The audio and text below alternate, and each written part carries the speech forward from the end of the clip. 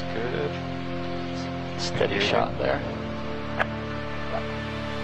These differ from the true eels in having the paired fins on the belly, middle of the belly, the pelvic fin, but also a short dorsal fin on the back of the fish. Large sensory fins on the head and large scale sensory organs along the body, you can see in this video. So in the deep sea where there's no sunlight, just using the types of vibration and pressure changers to sense predators and prey in the water. Pretty far out there. Yeah.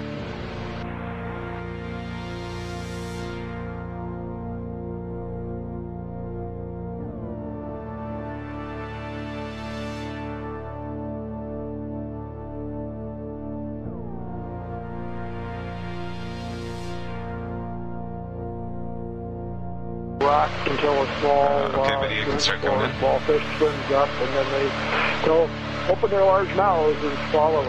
So this is a type of angler fish. It's in the genus Sladinia, S-L-A-D-E-N-I-A. A little bit of confusion now about the species that we're seeing. Previously, these have been called Sladinia remiger based on a species of stripes in the Philippines.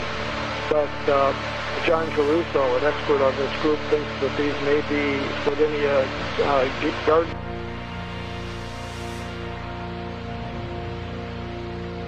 Still a bit of particulate material, sort of, marine snow within the water column. Is a little more hazy than it was when we started the dive. It's a possible indication of food availability within this area. Coming up. Coming up. Okay, ready? Yeah. As soon as the light's good. You're clear to come up? Yeah. Okay, video? I haven't seen one of these before. Hold there. Well,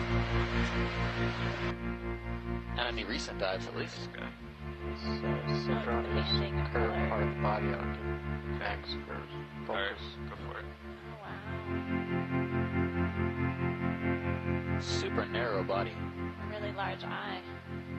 I wonder if they usually do that curving posture, or if that's some behavior we haven't seen before. Clear all around. Okay. I wonder what's on the end. Seems like there's something attached. On the end of the top of the squid, Might be there's a Parasite or something. parasite or something. slightly reflective or white Coming up with it. fragment of something. It could be a copepod or Could be. I couldn't really Parasite? see any characteristic parts, but the squid is really incredible. yeah. It's definitely Backing. doing us a favor, behaving so well.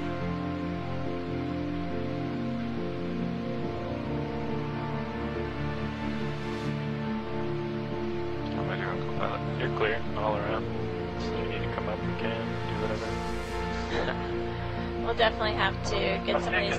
I think it could be in the family Chiroteuthidid, just looking at some images from the old Pearl Gallery, but that's Coming up. all I know. It really is going to need Mike Vecchione or Dick Young or somebody to try to figure out what this is, but it's a fabulous image of an unusual squid. I wonder if that's damage. Could I be. think it could be damage. Something nipped it. Not really clear. So these squids, for our other viewers, are mollusks related to bivalves, gastropods, or snails.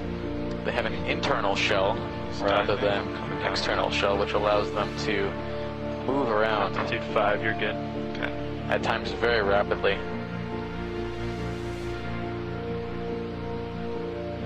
But they have 8 tentacles and 2 arms usually. On top of his longest, which is what we're looking at now. It's going down.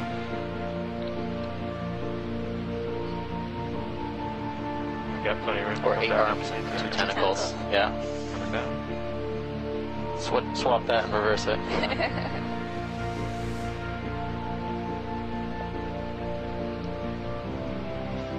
if you were typing your response to correct me, I apologize. Coming down. It's a great reflection. Just to make sure everyone's listening at home. Yep. Keeping you on your toes. Might get a little tug. Yeah, I just feel that. This would be a good highlight reel. So, see if you can get him in this distance. Yeah. Thanks, pilot. That was great. Yeah. Just at the end of my tether here, but still got it. Alright, let's turn our attention back to the seafloor. Yeah. Okay. Hopefully we can get some nice images to our shoreside cephalopod experts. Get some ID You back want to end soon. the video? Just hand it off the screen. Okay.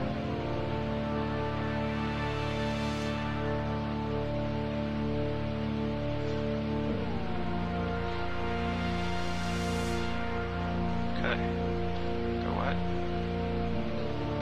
Tilt it down. So, Nav, how are we doing with our distance to waypoint 2? And we're also seeing scattered sponges.